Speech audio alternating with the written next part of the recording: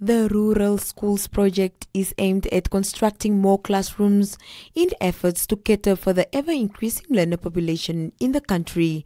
To date, MTC has invested $5 million Namibian, which benefited 5 schools, namely Ohangwena Combined School in Kunene region, Omatako Primary School in Nzunzupa, Zizongoro Primary School Kavango West, Onaoshe Combined School Oshana, and Asenker Karas. The objective is really to go out, especially in rural Namibia, to identify schools that do not have classrooms and either renovate those classrooms or build new classrooms.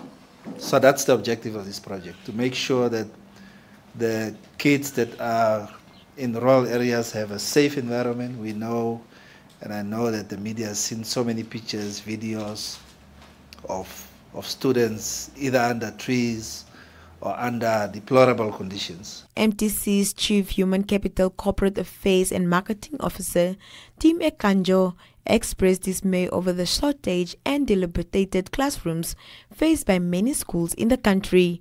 Ekanjo said this has resulted in a Namibian child being taught in unconducive environments and resulted in schools not performing well.